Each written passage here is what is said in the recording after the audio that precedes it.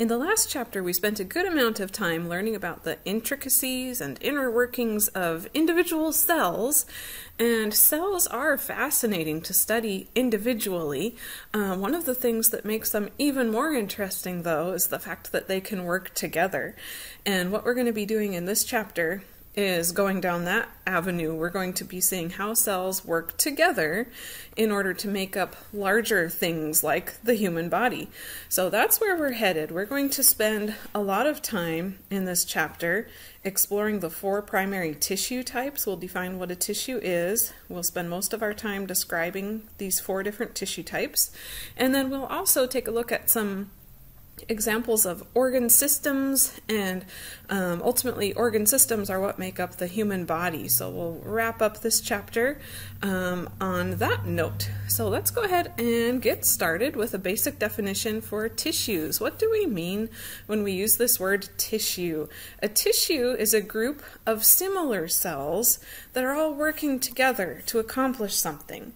So we have to be talking again about cells that are of the same type, the same variety, and they have to be located together nearby so that they can communicate with each other. So a good example of a tissue would be the tissue that makes up the heart. This would actually be an example of muscular tissue. It's made of muscle, and it is capable of contracting, and that contraction allows the heart to pump blood. So this is something that individual cells are not capable of, right? Individual cells would not be able to pump blood necessarily, but if you put enough of them together, and if they work together, and if they coordinate, then they are capable of this larger function. So that's what we mean by a tissue, a group of similar cells that are working together.